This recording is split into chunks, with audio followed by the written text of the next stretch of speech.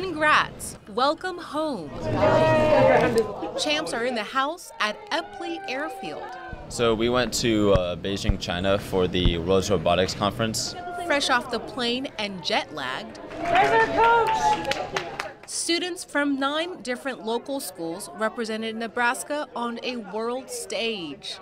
The competition involves robots that are made by Vex. It's basically a series of cones and then stands to put the cones on. And so you're pitting 2 robots against 2 robots. From there, groups race to see who can stack the highest and precise zones.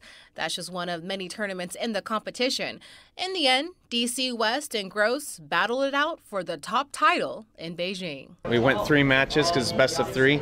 I did not think we were going to win a match going there. But DC West did.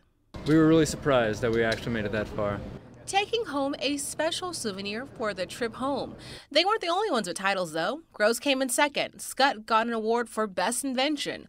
All teams putting Nebraska on the map when it comes to student engineering. For In the Classroom, Shantae Passmore, 3 News Now.